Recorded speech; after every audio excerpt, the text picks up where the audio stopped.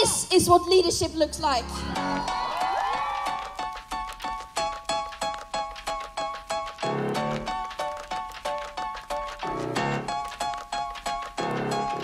Hi, my name's Dev. Hi, my name's Ryan. And we're at COP26. At Kevin Grove Park for the Youth Climate Strike March.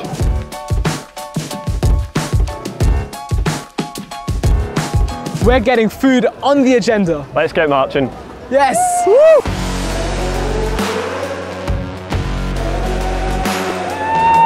So what do you think? COP in your home city, right at home? I love it. Like, I've always said that people make Glasgow, and the more people that are here, the better.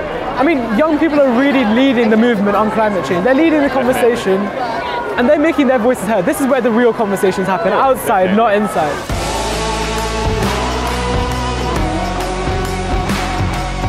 Our national leaders really need to get a grip of the situation that we're in and know that we need transformational change because, you know, as people, as banners are saying, there is no planet B. What impact do you think food has on our climate change and what can we do about it? Well, agriculture itself has one of the biggest impacts on greenhouse gas emissions. So I think we definitely have to have a change in agriculture production, and that is just one very small aspect of the entire food system. And I think for real change to be made, we have to be including local people and indigenous knowledge and on the ground action and things that are already happening on the ground. If you look around, we're already having such an impact now. We've basically shut Glasgow down, which is incredible.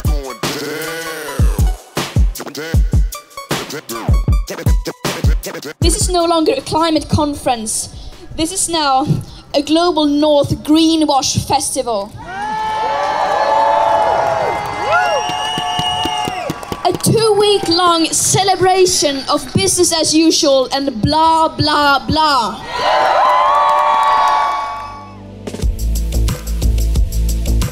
You, as youth leader, need to know that you are representing millions of youths.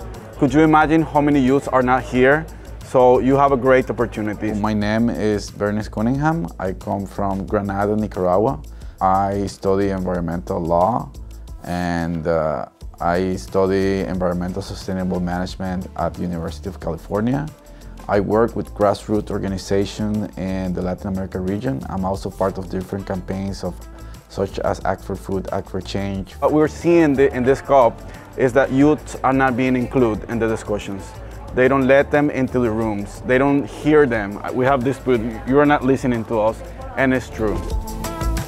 I work in building wells and drinking water in Nicaragua, and too in the food systems, and strengthen the capacity of youth agriculture people to grow crops in an efficient way, in an organic way in Nicaragua. Basically, the objective of this meeting is to write a statement for policy decision makers to tell them what we think about not letting youths on the discussion, not letting youth voices.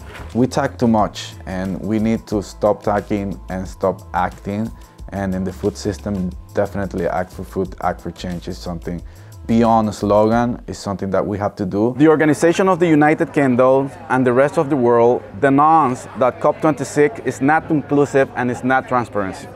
The observers that in theory are the guarantee of transparency of the process are not included in the negotiation process. The letter basically was a statement that this COP is not inclusive, is not including the youth voices, the indigenous voices and civil society. And that's why we got this meeting with Baroness Boycott and to present her the letter and to help us amplify the youth voices and the UK press.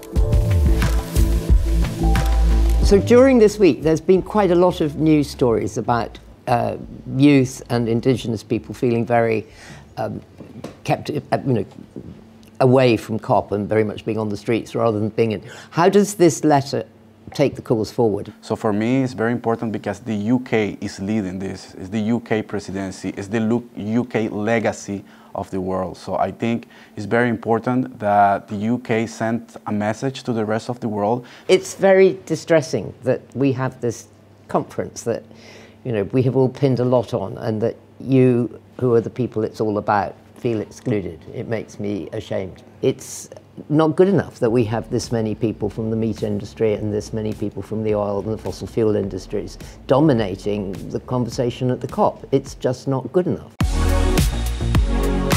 What is Act4Food, Act4Change? So it's a youth-led campaign. It's new, we just launched in May, and we're trying to become a global movement of youth from all over the world. And we want people to focus on their personal actions, but we also want to hold government and businesses accountable for the actions that they take as well. So this movement urges business and governments, UN agencies, youth, but also all global citizens to act boldly and promptly to help change our food systems. So Act4Food, Act4Change envisions a world where the Sustainable Development Goals are reached. We envision a sustainable global food system that provides people with access to food and good health, but also is good for the planet. We would love to collaborate with other companies if they're sincerely aligned with our mission. And a lot of people say they are, and if you look at their actions, that's obviously not what they're after. My name is Stephanie Sargent and I am a youth leader at Act4Food, Act4Change. Some incredible people here today and I'm looking forward to asking you some very interesting questions. I grew up in Kenya and my old school was right next to a slum. So I grew up seeing the effects of poverty and food insecurity. So I've always wanted to help. What are some of the largest barriers to the mass adoption of regenerative agriculture and how can we overcome these challenges? One of the biggest barriers, I think, and the most harmful barriers to the adoption of regenerative agriculture is the myth that it won't have high yields. It will. I got involved in Act4Food, Act4Change through my master's. They thought maybe we could have someone from my organization working in Act4Food, Act4Change to really understand what they're doing and how it's making an impact in the world. Now here I am at COP26 speaking at events and working with these amazing people to transform food systems. Fundamentally, we have a broken food system, right? I mean, this is why we're here today, and it's causing huge implications on our planet. There's a lot of talk about how food isn't being spoken about at COP. How do you feel about that? Yeah, it's a complete missed opportunity. Our food system is fundamentally broken. 30% of our greenhouse gas emissions come from agriculture and our food system itself. 10% of the world's greenhouse gas emissions come from food waste alone. The fact that our food and food waste isn't on the agenda is simply criminal. Part of what we do is, the climate education. We make sure that we break it down to the understanding, the languages they understand, and we make sure that the weather information system is actually very, very adequate. I got involved with Act4Food, Act4Change because of my activities around UN food system dialogue, and since then it's been very, very amazing, working with other young people across the world.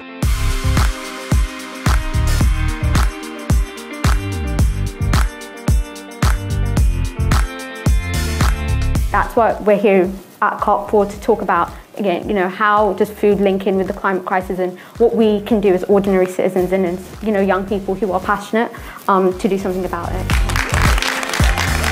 In the global south, they're already feeling the effects of climate change. It's not a future disaster. We as a generation up in our 20s right now are, tackling this crisis, and I hope we'll be the last generation to tackle it. A lot of politicians they say, young people are the future. No. Young people are not the future. Young people are creating change right now.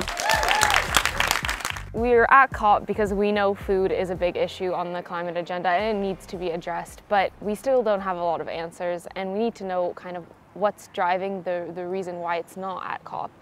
So I'm really excited. We're going to talk to Professor Tim Benton, and I really want to I have a lot of questions. Do you have any questions for him? I have so many questions. I'm so confused why food isn't in the debate.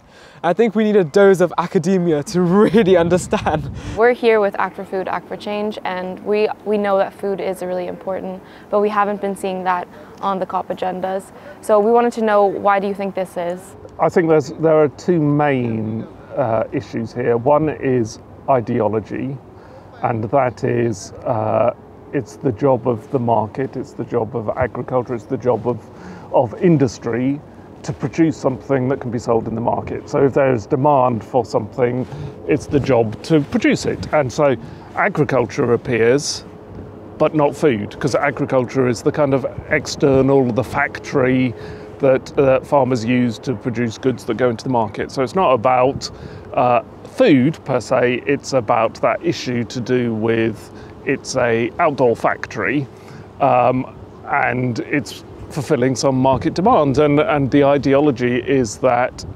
our job is to drive economies hard, to make as much profit as possible, and if there's demand, it's our job to fulfill it on a global basis. So that's the first thing, it's ideological around the role of the market. And the second thing is, of course, that COP is focused very much on the production of emissions. And it's very easy to say, well, agriculture is kind of your outdoor factory, and what we want to do is reduce the emissions from agriculture and not worry about what food's been produced, how the demand for food is being produced by the market in itself.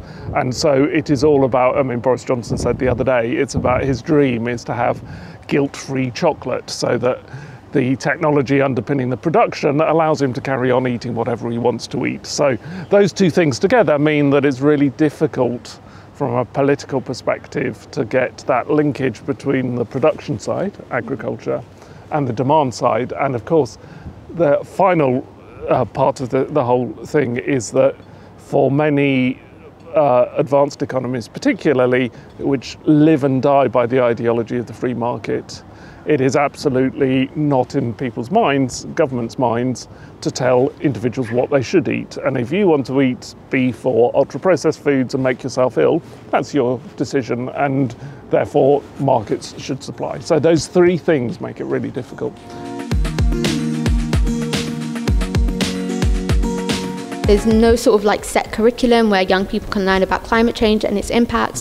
And so I go around different schools, I do a lot of workshop programs. Like, how many meals with meats in them do you guys eat each week?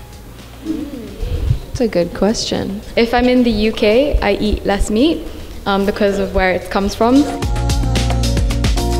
It's been really inspiring just having you guys here in the room and being able to voice, you know, your concerns. I think that's amazing.